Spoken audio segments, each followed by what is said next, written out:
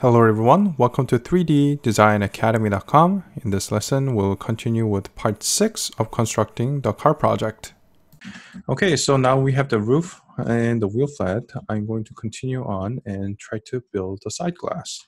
Okay, so one thing to notice about the side glass is that it has to be a barrel shape. It has to be based on the barrel, shape of a barrel. And the reason is because the side glass actually has to go down to open the window.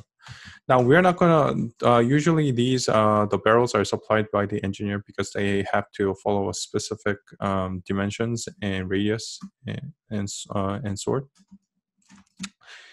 Because of that, we are, however, we do not have the engineering specifications, so I'm just going to mimic the shape roughly. Okay, so the first thing I'm going to do is I'm just going to lay out a curve from here to here, like this. I'm just going to make that into a degree 2. And I'm going to snap a curve from here to here, and I'm also going to make that a degree 2 curve. Okay. And I'm just going to pull this out. So I'm just going to pull this out as to mimic the shape right here, but this is all going to change a little change as we adjust this. So I'm just going to make it roughly. So I'm just going now, right now, because we don't have an engineering specification or anything like that, or engineering data, we're just going to try to mimic somewhat you do in an actual production environment. Okay, so I'm happy with that. And I'm just going to use the stretch tool just to lean this over so that you are sort of mimicking the shape of the glass, side glass like this. It just has to be rough. You're going to, because we're going to be adjusting them a lot anyways. So I just want to make something like that. So when you're doing this, because you want to make sure that this is as circular as possible, you just want to make sure that the CV is located about equidistant from this one and this one. So when you turn on the curvature, this is sort of round. So right now I see that it's a little bit leaning towards the side. So I just want to make sure that they are sort of balanced. Like that. Okay, so I think that's good enough for now. And what I'm going to do is, because I mimic the shape of the glass from the top view and the rear view, I think it's pretty close. And what I'm going to do is I'm just going to use the rail. So I'm just going to say 1 and 1, and it's important to put it into parallel like this. And now I'm going to try to capture the shape of the side glass. So maybe I'll just bring this down just a little bit. Okay. So now I'm going to try to mimic the side glass shape, but when you're mimicking the, when you're trying to create the curves, you want to make sure that you follow the inside of this. So when you actually look at a vehicle, these, the inside part is the actual glass, so you want to try to mimic that part. So I'm just going to lay out some curves. This. I'm going to change that to degree 2. That, and change this to degree 2. Okay, looks like I'm going to need a little bit more control. Maybe, maybe not. Just bring this down a little bit. I would assume that the surface requires a little bit of acceleration, but I think this is good enough for now. Okay, so for the next set, what I'm going to do is I'm just going to copy and paste these curves, and I'm going to try to use them. So I'm just going to hide and select these two surfaces. I don't know if okay. So I'm just going to untrim and duplicate the curves like this. And because this is, these are copies, I can just delete them like that. And I'm just going to bring them down like that. Because these need to be somewhat similar in gesture, and that's why I'm just recycling these like that.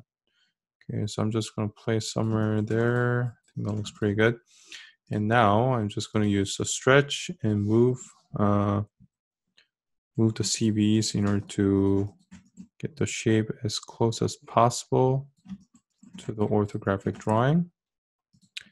And here too, I'm just gonna move this down and move this up a bit.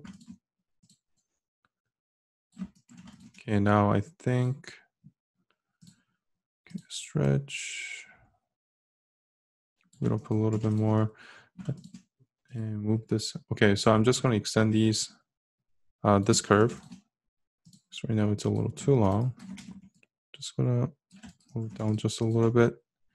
And maybe I'll just add a little bit more crown like that. Okay, I think that looks pretty good. Okay, so now let's just extend these curves like that. And I'll probably add a fillet. Actually, let's see if I can use a curve fillet tool. So I'm just going to go over here, curve fillet. Let's say chord, let's say G2. Form factor, I'm going to reduce it to 0.5 because that's what we used over here. Now, let's check we did rebuild this section, so I'm just gonna do a rough check of what the distance was. Actually, to do this, I'm just going to check the distance here, and looks like it's about 667. Now, it needs to be a little bit smaller because right now it's sort of more offset inboard. So I'm just gonna go back here, curve fillet. And I'm going to say 6, maybe start with 600. Form factor 0.5. And let's see what kind of results we get. Okay, so I think that looks pretty good. Now it's a little bit leaning towards the rear, but I think that's understandable since it is also offset a little bit. So I think that's pretty good. And well, however, I don't think it's fitting the shape that well, so might have to adjust the CVs a little bit just to get the shape a little bit more matching to match the orthographic drawing. Okay, so I think that's more fitting. Move this down a little bit. Okay, I think that's fitting a little bit better. I'm gonna move this up. Okay, so I think that looks pretty good. And this curve looks pretty good. Okay, so this one looks good. So I think I just have to strike a line for this one and we can project. Okay, so I'm just gonna project here. Something like that, maybe a little bit acceleration towards the top. F6 for side view.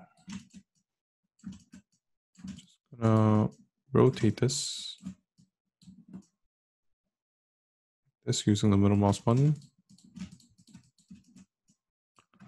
Okay, maybe a little bit more crown, a little bit more lean towards the top. Okay, so I think that's pretty good, and let's project it and see what's what. Okay, so before we continue, I'm just gonna say right now the curve. So unlike surface fillet, the curve fillet doesn't automatically trim.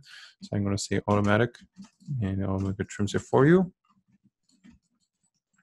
And I'm just gonna project these curves onto the surface that we created. So I'm gonna project, grab other curves.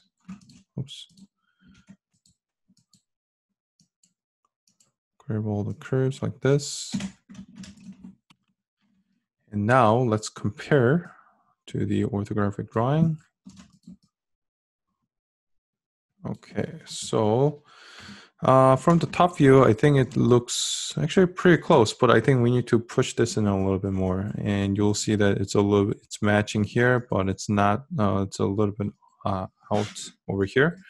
So what I'm gonna do is actually I'm gonna move these curves a bit inboard because they are in the way. And I'm just going to grab these and just push it in like this to get the shape correct. Now, when you see this line, you don't have to, you actually shouldn't be matching it because this is actually the the mold outboard side. So this is probably this line. So you want to make sure right now the only area that you should match exactly is probably here, because this is actually the inside of the trim line. I think this is matching well. I don't know what this is supposed to be, but let's try to get it a little bit better fit right here. Now, for this one, I think I probably need to reference the an actual image. So let's check out the image. Just check out some photos. Let's see if I can find one that's a little bit more zoomed in to the glass with the B pillar visible. I don't think I can find one that was zoomed in. So let me just check it. Okay, so it looks like it. There is a little bit of thickness. Well, of course, there is a little bit of thickness to the B pillar.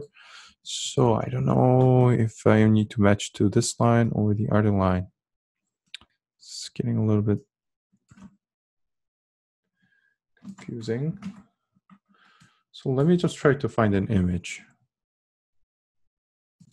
Okay, so I think what I'm going to do is I'm going to push this in just a little bit, because if you look at this image, for example, and let me just zoom in.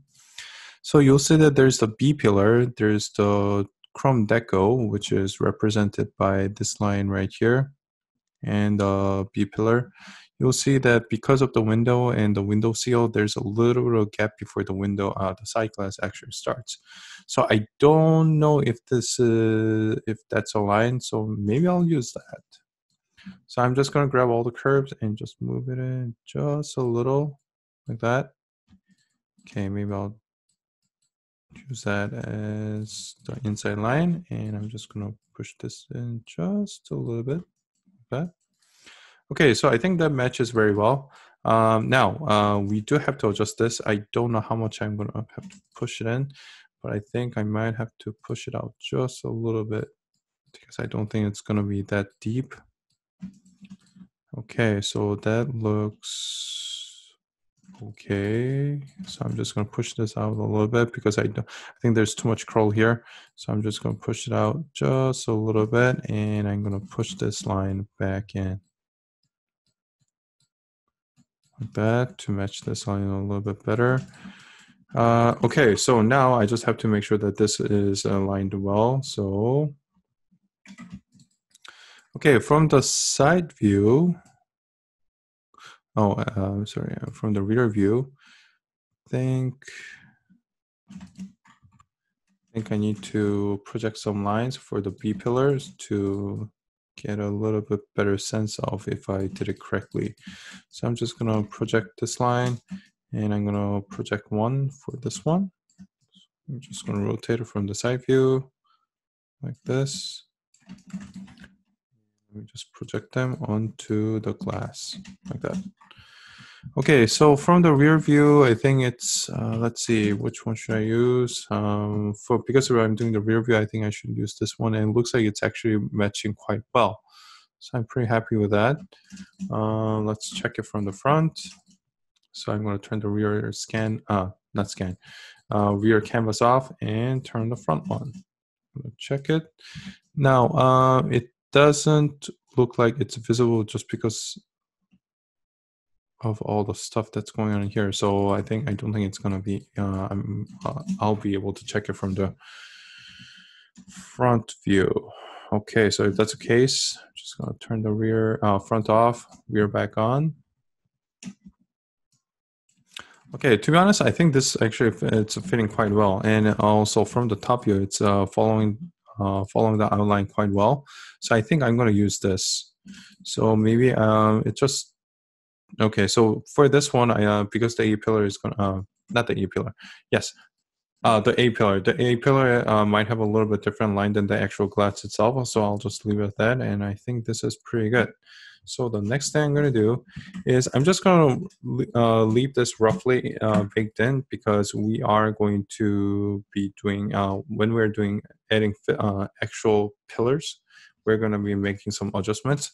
So I think I'm just going to leave the side glass as is, like this. Okay. In the meantime, let's create another layer, side class, and I'm going to hide all the curves that I used to create a width, just because this we will be modifying it later. So I'm just going to hide all the curves for clarity, and that's it. Okay.